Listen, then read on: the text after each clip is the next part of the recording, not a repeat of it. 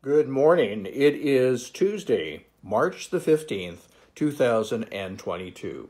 We've been doing some devotional readings out of this book, 52 Hebrew Words Every Christian Should Know. These were written by Dave Adamson. The key word today is Emeth. Emeth. In English, we would spell that E-M-E-T-H. Emeth. Emeth means faithfulness. Every photographer knows that the best time to shoot outdoors is at the beginning and the end of every day. We refer to this time as the golden hour because this is when everything has a soft light and an amazing glow. The beginning and end are important ideas in the Bible too. In the book of Revelation, Jesus refers to himself as, quote, the Alpha and Omega, the beginning and the end. Chapter 22, verse 13.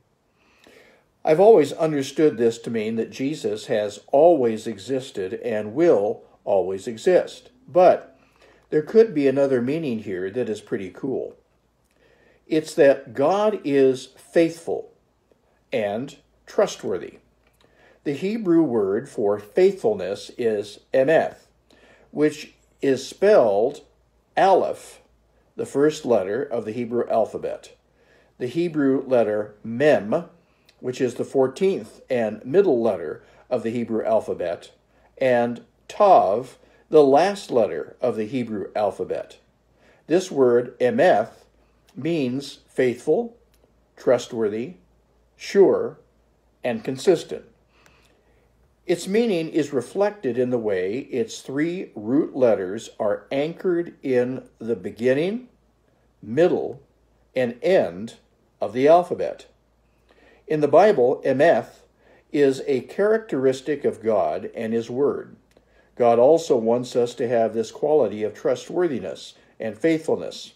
So, in this one sentence in the book of Revelation, Jesus is described as the most sure thing there is, because he is the beginning and the end, faithful from start to finish, and every day in between.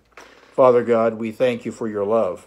And Father, we thank you that Jesus is the Alpha and the Omega, the beginning and the end, and he cares for us in between. Father, we thank you for Emeth. We thank you that you are the faithful one. For it's in Jesus' name we ask these things. Amen. Well, continue to join us for 52 words, 52 Hebrew words that every Christian should know.